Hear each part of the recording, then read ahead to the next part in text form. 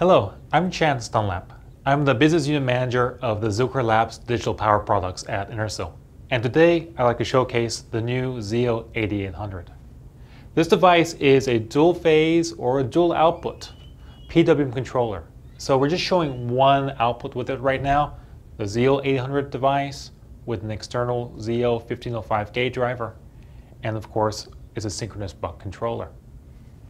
One of the main benefits of the product is the ability to have a PMBus interface, which is essentially a 2-wire PMBus or I2C interface, such that you can configure the device and then you also have telemetry.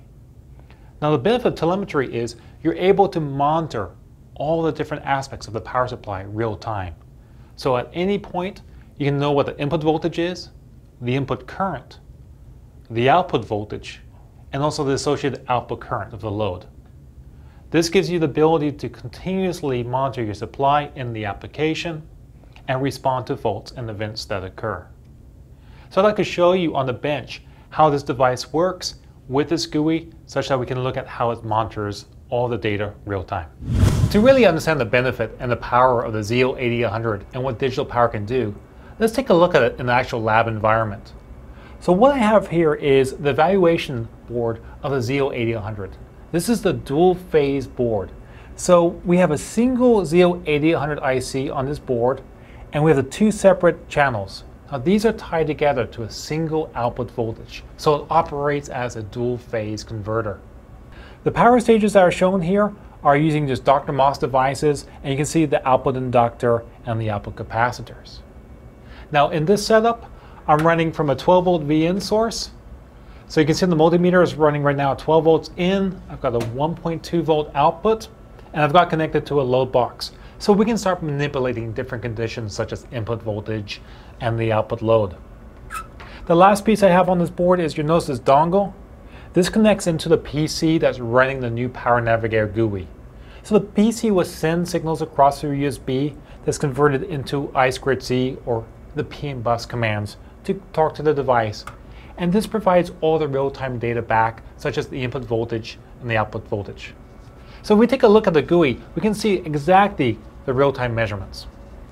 The GUI is monitoring the 5 key parameters we were looking for on the board: the output voltage, the output current, the input voltage, and the input current, along with the temperature of the IC. So as we look on the GUI, you can see each one of these presented clearly on the main page. The output voltage reading 1.2 volts. You can see the output current right now with a no-load condition, the input voltage, input current, and also the temperature. You'll notice the temperature is reading two different things. It shows an internal temperature and an external temperature. The difference between them is the internal temperature is the actual temperature of the silicon, the ZL8800.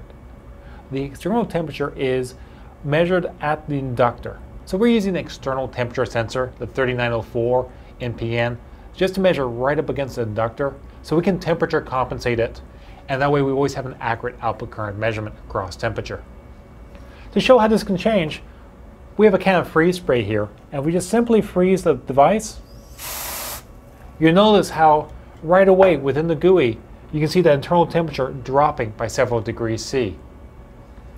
One of the other parameters that's constantly monitored is the input voltage. So we can just vary the input supply and watch how the GUI continuously updates and monitors it.